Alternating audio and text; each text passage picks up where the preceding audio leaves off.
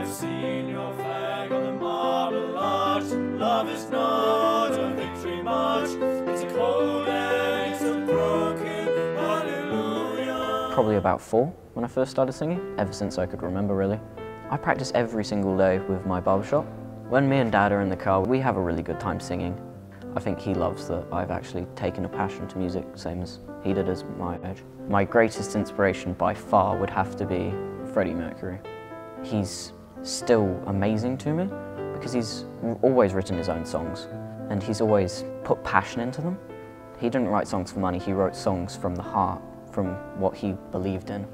When I perform in front of a crowd or people, I feel really nervous to start off with, but when you actually start singing, you just get lost in the music and you just sing it from the heart. And when someone does clap, it's an amazing experience.